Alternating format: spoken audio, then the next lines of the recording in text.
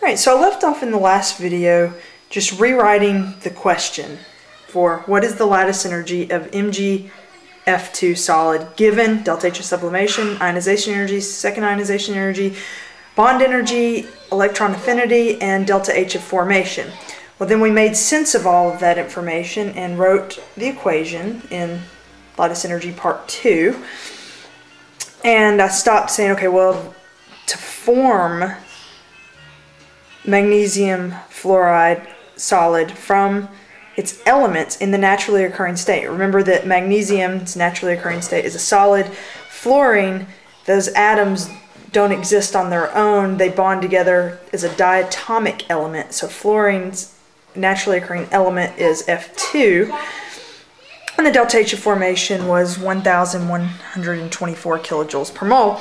And now what we need to do is use Hess's law to calculate the lattice energy. And remember that the lattice energy is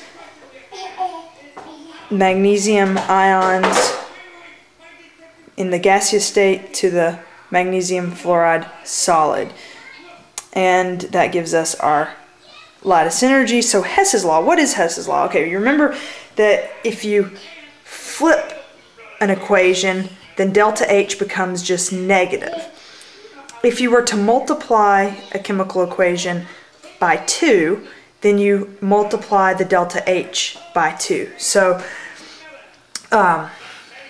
if I wanted to say 2 fluorine atoms plus 2 electrons gives 2 fluoride anions, then the delta H for that process would be negative 328 times 2.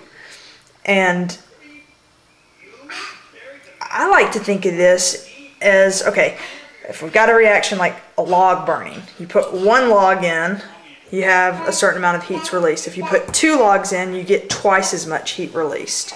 And then the opposite reaction is how much heat would be absorbed. So if it's released, delta H is negative. If heat is absorbed, delta H is positive. If you flip a reaction, you have to change the sign on the delta H.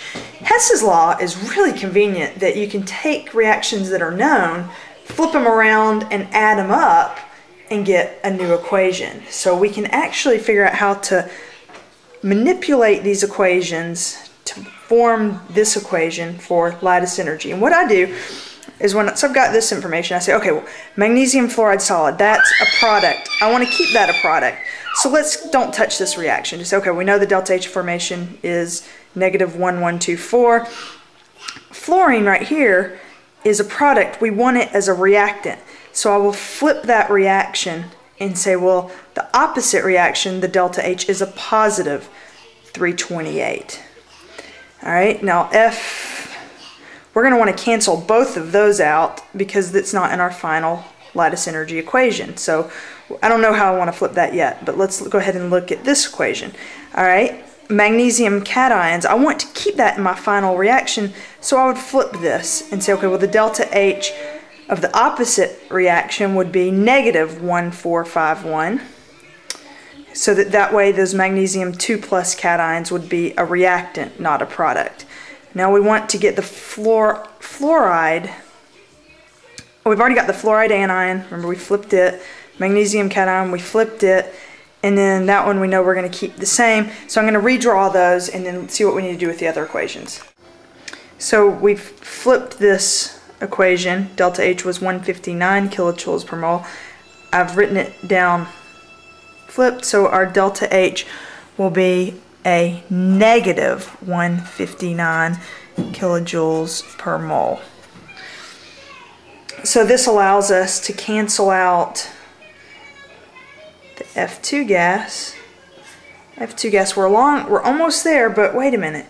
We've got 2 F gases there and 2 right here. So this is where, again, Hess's law, this is all part of Hess's law, but we want to multiply this whole reaction by 2.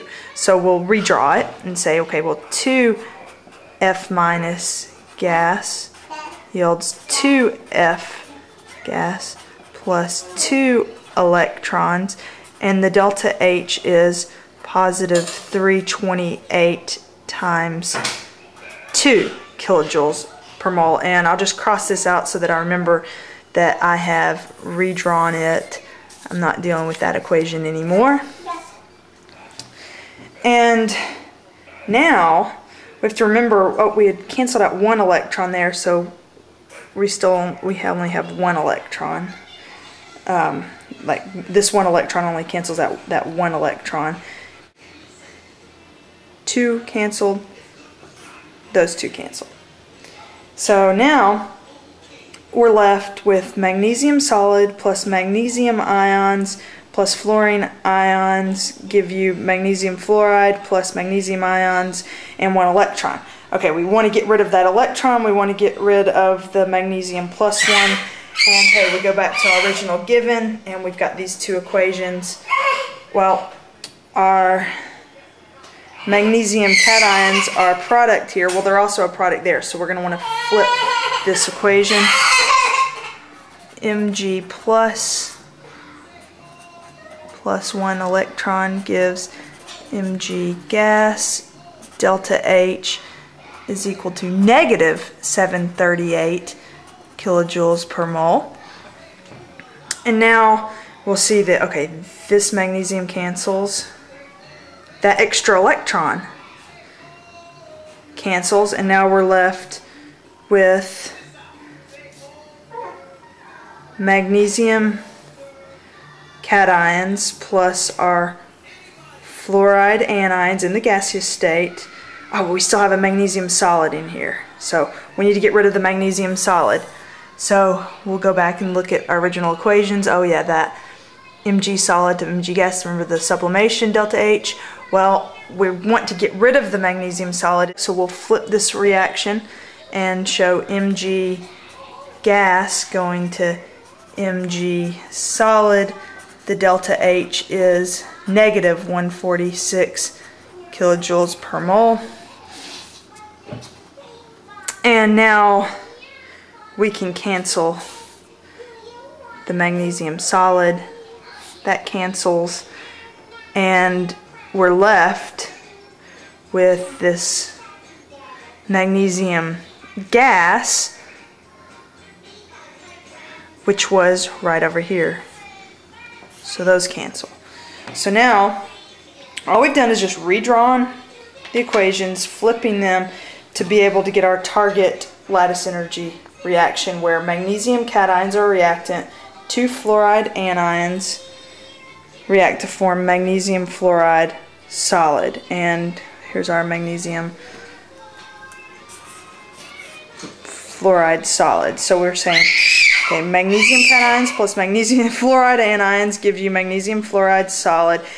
And all we have to do now is just add up all those delta H's, and we'll get the delta H for the lattice energy.